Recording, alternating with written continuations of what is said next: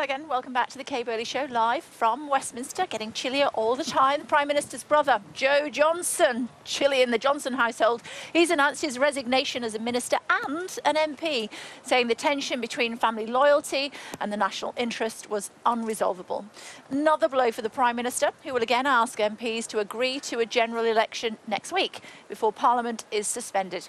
If he fails, there will not be an election before the Brexit deadline on the 31st of October. Joined by the co-founder of Our Future, Our Choice, Femi Oluwole, and also the director of Leavers of Britain, Lucy Harris. Hello. I'm freezing, look at you. It's always amazing. I'm very impressed by your constitution. I feel like I've dressed completely appropriately. Yeah. What do we think? I think that we're heading in the right direction because ultimately 54% of voters voted for parties whose manifestos ruled out no deal. So you got a Prime Minister that's trying to force through a no deal. It's only right that they stop him. No, we have squatters of democracy in Parliament currently. They are upholding seats that should be represented by the general public. There should be Leave voting MPs in those seats that represent the general public. And quite frankly, it's a shambles. Okay, well, let's put it this way. 4 questions. You can put it any way you like, Femi, but as you can see, the majority of those parliamentary MPs do not represent the general public. Okay. Go for it. 4 questions. If we left the EU with the terms that we just negotiated, would most Brexit voters be happy?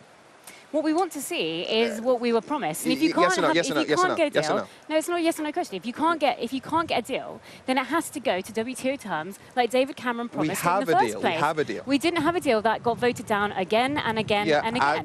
And they just voted against no deal. So again, if we left the EU with the terms that have been negotiated, the issue is here, would most Brexit voters be happy? Femi, the issue is here is that if you vote down no deal, then you're basically removing the table from the discussion. Can you just answer the question, please? But there's no question to answer. What I'm telling you... I ask you, would most Brexit voters be happy with the deal we just negotiated? What Brexit voters will be happy with, as a Brexit voter, as somebody who is a leader, I would be happy to see a deal that represents what this country has voted for, which is either a free trade deal or a no deal. I don't have to answer your question. Okay, so... No, but you did say you would answer your questions, to be fair. Go on then, shoot, Femi. Okay. Shoot. Would most Brexit voters be happy with a deal that Nigel Farage says is the worst deal in history, Jacob Rees-Mogg says makes us a slave state, Boris Johnson says is economic vassalage? Would most Brexit voters be happy with that deal? No, absolutely not. There we go. Second thing, does that not mean that there are versions of Brexit which do not have a majority support?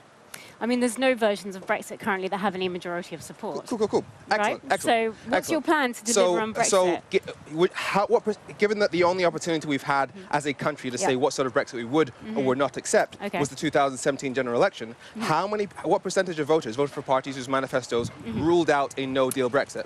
Well, what we're looking at now is a new general election that will actually give what we want to see. Could you answer my question?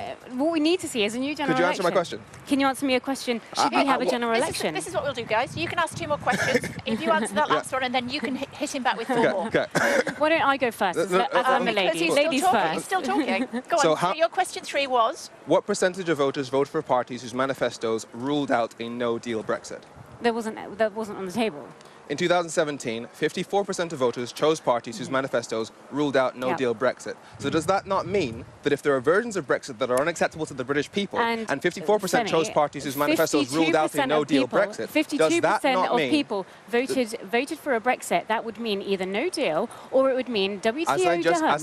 That's what they voted for. I just explained. 54% chose parties... Don't patronise me, Femi. And that's very patronising. You're correcting actual facts. These aren't... 54% voted for parties whose manifestos ruled out no deal. And the final question is, if the majority... No, you've had 4. Femi, now it's my turn. Do you think we should have a new general election? I don't think it solves anything, so no. You don't think it solves anything? We have a parliament currently that cannot move anywhere. We cannot pass anything through because nobody has a majority. MPs don't even have reflect their own constituencies. Don't you feel it's time that we flushed out those MPs that don't represent their constituencies and have somebody new in there that genuinely represents the general public of this country? Do you think so? Again, like I said, the majority voted for parties whose manifestos ruled out no deal. So the fact that they're blocking a no deal... So let's see what they think now. So the fact that Shall we not? So the fact that a majority of parliamentarians ruled out no deal and a majority of the public ruled out no deal via their votes, that we have a parliament that is matching people. Doesn't it? That seems really complicated, a bit Most convoluted, people don't want no deal. Most of the parliament don't want no deal. That's not true, though. I mean, that's your opinion. That's your reading. Like I just said, 54% voted for parties whose manifestos ruled out no deal. That means the only instruction that Parliament has had... That seems round about the houses, a bit like you're splitting hairs a little bit. Does it? Yeah, I mean, let's make this really easy. Okay, so, let's make this really easy and have a new general election. Let's do that, why not? The most simple way to find out what people want to do with Brexit is a referendum on the Brexit deal. That is the only way we solve this. No, I think a general election could be. It wouldn't be, because again, like with 2017, you'll have people saying that it's on, like, well, I imagine you'd argue that people say it's on austerity or other issues. The most important thing here is, in 2000... the parties to clarify. I mean, Labour could say we are a party of wanting to remain, and the Tories would say we're a party of wanting to leave. And then we'd have a situation where the Brexit Party would split the vote with the Conservatives, the Lib Dems. Not necessarily. The Brexit Party. Well, and the Lib Dems and Labour would again split each other's votes. There's no guarantee. Again, not necessarily. Well, speaking as a Brexit Party MEP, I can absolutely say that we would make a pact with the Tory Party so that we would leave their seats alone in the south. And the Lib Dems have said they might do the same with Labour. What happened in 2016 was a majority voted for parties whose manifestos ruled out no deal. Yet we got a majority of seats in there for parties that were potentially in favour of no deal. So that's what happens with the general election. The only way you ensure that what happens in the country reflects what the people actually vote for is a referendum. In 2016, we voted for Brexit, which can be anything from no deal right the way through up Theresa May's deal, Norway-style deal, Canada Bus. You've all heard the types of Brexit that we could actually do. The only opportunity we've had to actually say what sort of Brexit we want is that election where we ruled out no deal. Well, let's have another one then, so we can actually see what we want. A general election that we've done for hundreds and hundreds of years in this country. Let's actually see what we want. Let's have a general election, which is the only way we can finally decide what this country wants. A referendum on Brexit is the most precise way of finding out what people want to do with Brexit. What do we normally do in this country? We don't have referendums every single day, and I'm sure you would love that. But right now, we normally have general elections every 4 years, and we should have one. We need to have... Do you not think it's weird? Do you not think it's weird that you're pushing for the third general election in the space of 4 years, and we've only had one opportunity on Brexit where no detail was on the table? We finally negotiated Brexit. Do you not think it's weird that you've been wanting to oust Boris Johnson with a general election, and suddenly you don't want one because it's not in your favour? I've been calling for a referendum since this. So you think a referendum would oust Boris Johnson? My aim is the aim here is to solve this Brexit issue. This seems really confused for me. I'm really sorry. This seems like really round about the houses. Then let me make it simple. Okay, in 2016, we voted for Brexit. Brexit was 4 words: leave the European Union. We've now negotiated a deal that means we leave the European Union. No, it doesn't. Not in terms again. Okay, as a Brexit person who's voted for Brexit, I decide what that means. No, the actual paper, the ballot paper decides what that means. Well, let's have one then. Article the general election. And Article 50 says that upon the entry into force of the withdrawal agreement, the treaties of the EU no longer apply to the member state in question, which means that if we leave on those terms, we have left the EU. But as you said, most Brexit voters do not like that version of Brexit. So given that we've now negotiated the version of Brexit, it's now, instead of 4 words, it's now 585-page treaty. That was Theresa May's version of Brexit. There are many different forms of Brexit, as you said. That's the point. And the ultimate one, the ultimate one is a no-deal situation. That is the ultimate one. You cannot remove that because then we have no negotiating debate. As you just explained, if there are many versions of Brexit, some of which many Brexit voters do not like, the only logical thing is that there is no majority for any version of Brexit. It's not a proper Brexit, Femi. And we all know that. Who decides what a proper Brexit is? Brexiteers. Okay, so we're going to find out. So, are there not some Brexit voters who are in favour of the deal? Well, you can call them Brexit voters if you wish, but they would have voted for Brexit. Personally, the people that vote for my party, Could you answer my question? Are there not Brexit voters? I don't know, Femi. You tell me, because you seem to know a lot more about Brexit voters than I do. Are there not Brexit voters who are in favour? You tell me, Femi. You're the Brexit Party. Yes, and I'm telling you, in my party, there aren't. I can actually answer this one, because the Brexit Party has put out graphics which say that, I think they said 14% of Brexit voters are in favour of the deal over no deal. Now, if that's the case, that means that you've got less than 16 million people. A deal that doesn't chain us to the EU for the rest of our history, You're talking rhetoric. I'm talking what legally did we vote for in 2016, which I is think leave you're the actually EU. talking about round about the houses sort of politics here, Femi. You're trying to convolute it in a way that doesn't actually make much sense.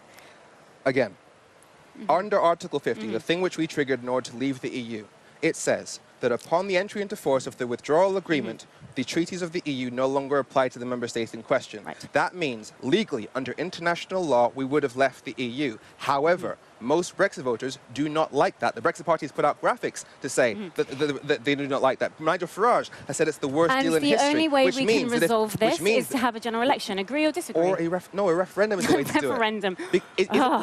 Would a general election just be on Brexit? Well, I think it would be on many different things, but I absolutely think the fundamental question would be on Brexit. Absolutely. So the most precise way of finding out what people actually want is a referendum, is it not? We should have people that represent people. Why do you not want to have a referendum? Why does Femi not want to have a general election? Because I just explained. Why don't you want to have a referendum? Because we've already had a referendum, and we've seen what the referendum has said. But did it say that you can't have another one? Why can we not have more than one? Well, let's have 5. Let's have 10. Let's go for it. Let's have 50. That's just let's have one. A bit silly. It's not. Let's have one. Let's have one every day until we get what we want. You're asking that argument is crazy because you're asking for the third general election in 4 years. I'm asking for a referendum. You have no idea which way I voted, by the way.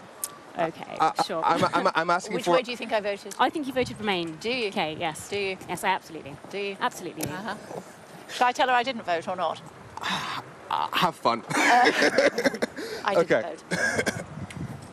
Okay. You're supposed to be able to, in this country, use your vote. You have to be able to use your vote in this country to have a healthy democracy. And maybe I was using my vote by not voting.